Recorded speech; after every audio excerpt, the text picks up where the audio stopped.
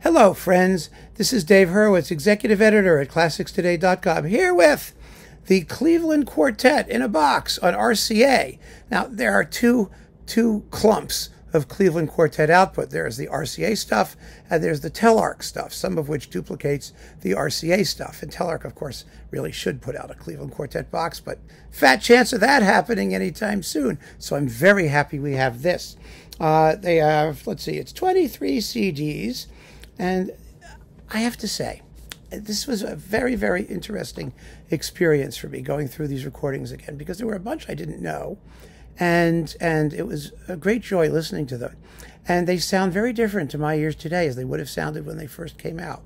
And I'll tell you why. First of all, there is a big difference from listening to individual recordings over a span of years, and these came out over like, what, I don't know, 20 years or something. Was it it's 1972 to 1987, so 15 years.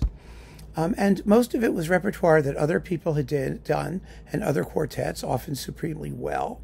And so you compare the individual performance to all the other individual performances of the same work. And quite often, you already had half a dozen or more, and this was good, but it wasn't like the best, so you didn't get too excited. But when you hear everything together in a box, you can appreciate, first of all, the unique qualities of the ensemble in a concentrated sort of way that you may not have appreciated so much before, at least in direct comparison with other recordings. And also, you see the whole recording program. And that was very, very interesting for reasons I will go into in a moment. So this was really a lovely opportunity. Here they are when they were young. One of the players, the violist, that's this lady here, was later replaced, but without any, noticeable difference in ensemble quality or anything like that. I mean, they were supremely gifted players. They all trained like at Juilliard, and, but they didn't sound like the Juilliard Quartet. They didn't sound like, a lot of the other string quartets around during the day. They had, listening to this, it seems to me, a rather characterful sound, a uniquely sweet sound. It's so different from what we hear today, especially from period instrument groups, where beauty of tone and the idea to charm us with timbre is totally, utterly, it's like Hindemith's direction in one of his string pieces where he says beauty of tone is beside the point. He just wanted to play it as fast and rowdy and raw as possible. Well, that's the way a lot of ensembles operate today, under the guise of authenticity. So hearing this was like, it's like balm to the soul to hear an ensemble that really cares about making a beautiful, sweet sound.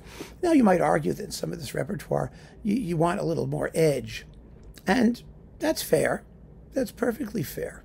But you can't argue that they had a sound. It was theirs, and it was lovely, and they maintained it, and it's on display here. Now, here's the other interesting thing about this box that I find really, really desirable, and which makes it, for me, a definite acquisition. Yes, you get sort of some standard quartet stuff in here. There's their Beethoven cycle, which is very good, by the way, and other things. But more importantly than that, they were RCA's sort of second-tier quartet, not in quality of playing. It was purely a marketing issue, because RCA had the Guarnieri Quartet, and Sony had the Juilliards, and everyone had their string ensembles, of course. And, the European labels, Philips had the Quartetto Italiano, and Deutsche Grammophon had Melos and Amadeus, and, they had their groups. And because it's chamber music, which is written for a tiny subset of the universe of classical music anyway, it's not something that you can really afford to have tons and tons of duplication of repertoire. So what this quartet did quite a bit of was chamber music making with colleagues. That is, not just purely the string quartet repertoire. I think there's probably more here of this, or as much that is not pure string quartet repertoire in here, than there is string quartet repertoire. And that's what makes this valuable to me, makes it wonderful, because there's all kinds of stuff, particularly music with piano, with Emmanuel Ax, who was a fabulous chamber music performer, that really has made this a pleasure a pleasure to dip into. So let's go through this. And I mean, and that was happenstance. It was economics. It really was. I mean, you know, the Cleveland Quartet stuff, it's all going to be in the Emmanuel Axe box too, or, you know, these other performers. So some of it is not unique to this box, let's just say. But it's really, really interesting to see how the circumstances, the economic circumstances of the music business at the time that they were making these recordings, it created a legacy that's really quite distinct from that of most of your other string quartet boxes. And in terms of repertoire, I think a heck of a lot more interesting because it's not the same old. Not entirely, anyway. So let's go through this, and we'll tell you what's in here and what makes it so much fun. So it begins with the Brahms string quartets. And I will say this was their inaugural project for RCA. They are marvelous in the Brahms quartets. I mean, the Brahms quartets, for me, are problematic works because they're very thickly written, very dense, and in a couple places kind of dour and very serious and, you know, overthought, in my view. But these are wonderful performances. They are incredibly transparent and linear, but with this gorgeous overall sonority. I mean, they're just beautiful performances. They remade some of these for Telarc. They remade a lot of this stuff for Telarc. I don't want to keep going back to that. But this is a wonderful debut in very difficult repertoire, and repertoire that was somewhat unusual because the Brahms quartets are not the major Brahms chamber music. So let me start out on the most positive note in saying everything they did by Brahms is marvelous. They really had a feeling for Brahms. They made it their own. And in a way that very few other string quartets really did. And they had the opportunity to make it their own because they do more than the string quartets. There are only 3 of them after all. They do a lot of the other chamber music. And that is really cool. So next, we've got Schubert's, let's see, wait a minute, Brahms, that's 1 and 2. Those are the first 2 discs. Schubert's Death and the Maiden and the Mozart Adagio and Fugue in C minor. It's a very good, solid Death and the Maiden quartet, but there were lots of them at the time. No one hearing this is going to be upset. And you're not going to be overwhelmed because there are fabulous Schubert quartet cycles by groups that really, really hit the Schubert quartets. So that's nice. Then we've got the Schubert octet. Well, that's nice to have. The Schubert octet is this huge hour-long, you know, serenade-like monster piece that there just aren't that many recordings of. I mean, it was always kind of a rarity for some reason because it's big and it's long. It's really long. It's got 1, 2, it's 6 movements and themes and variations, and they're quite Schubertian. That means they go on to heavenly length. And we've got, let's see, who's in this? Jack Brimmer, clarinet, Martin Gott, bassoon, Barry Tuckwell, horn, and Thomas Martin, double bass. And it's beautiful. It's produced by Chuck Gerhardt. Yes, Charles Gerhardt, he of movie music fame, which is just delightful. Then we've got a couple Haydn quartets, very nicely played, bracing and attractive. Every quartet had to do some Haydn, right? Oh, look, wait, hold it. We have a visitor. There's Mildred. Hey, honey, you want to say hi to everybody? Yeah, would you like to? No, probably not. Anyway, Mildred is hanging out. She likes to hang out here when we do these videos. And I guess I'm exciting her tremendously because she passes out immediately.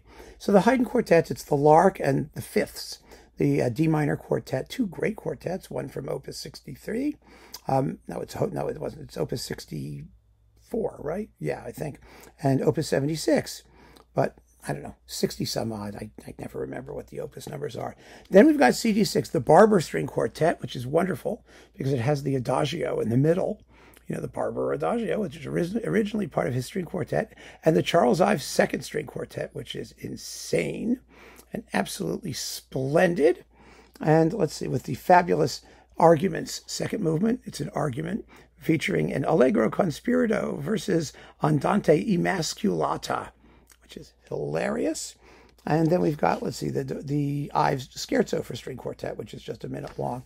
I wish they'd done more American music. I wish they'd done more contemporary music, of course. Of course I do. But they didn't, and that's nice to have. Then we've got the Brahms Clarinet Quintet with Richard Stoltzman.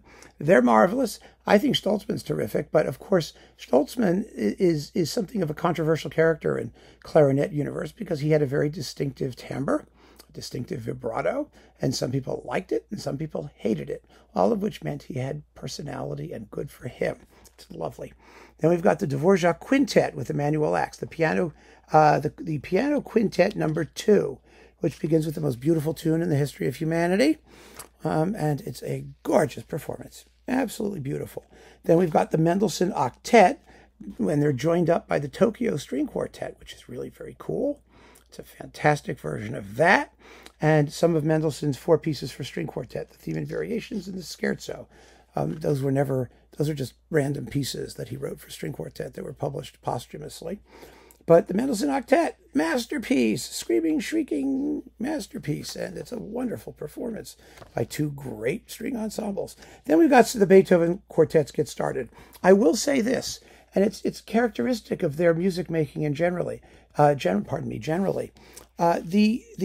interview at the beginning of this thing, let me just say, with how they got together and what they were doing. And it talks about their first recording of their Brahms, where the model was the Budapest Quartet. And I think that you hear something of this in their timbre, not the Budapest Quartet, but this warmth of sound, the willingness to be a little bit emotionally sentimental. It was terribly out of style back in the 70s and 80s when they were doing these things. It's even more out of style now, all of which makes it sound terribly, wonderfully personal and characterful now. That's part of what I meant. Even the opening, they begin with the middle quartets, of course, because those are the most popular ones. That was the first album released. Razumovsky number 1. You hear, there's no sense of what's the, haste. That's the word, haste. It's da da da da da, ya da da da da da da, ba da. That singing quality is always there. It's beautiful. It characterizes the whole Beethoven cycle. I remember when it came out, and reading reviews back in the day, and some people felt that it was too sweet, a little bit too soft-edged in places. I think it's lovely. I really do. It has a certain poise. I would almost call it European sounding, a little old world here and there, which is very, very characterful. So then we've got, so we've got the Beethoven stuff, Beethoven's early quartets, Beethoven's middle quartets, the late ones come in a minute. Brahms sextets, we're on CD 16. I have to confess, when this first came out, which was in 1977 and 78, I was all of 16 and 17 then. Yeah, I think so. 77. Yeah, I would have been 16 thereabouts, 15, 16. And I really didn't care about chamber music. I didn't even know what it was. And then later I knew this existed, but I wasn't interested. And so I didn't listen to it. And I just did. And it's fabulous. I love it. I just love it. It's gorgeous. Oh my God, they're so in tune. Their intonation is phenomenal, especially the first movement of the G major quartet with all that stuff in octaves. It's just, oh my God, it's miraculously well tuned. You've got Pinchas Zuckerman and Bernard Greenhouse, fantastic additional players joining them in the sextets. I adored this record. I really did. It was just a wonderful discovery for me. Then we've got the late Beethoven quartets, including the Grosse Fuge, of course. Not as the regular finale. You can switch. You get to, decide which finale you want. The Schubert Quintet, which was on Sony with Yo-Yo Ma. Oh, it sold millions because it had Yo-Yo Ma. Remember that? Just billions and billions and billions of copies. It's a beautiful performance of the quintet, so I have no complaints there. Then we've got the Brahms Quintet for piano, 2 violins, violoncello. It's the F minor piano quintet. That's the thing, with Emanuel Ax. A beautiful performance of that as well. I keep saying beautiful, but that's what really strikes me about this. Beautiful and passionate and expressive and it's romantic playing. It's so nice in romantic music. That's why we call it that. You feel the emotion coming out. It's just lovely.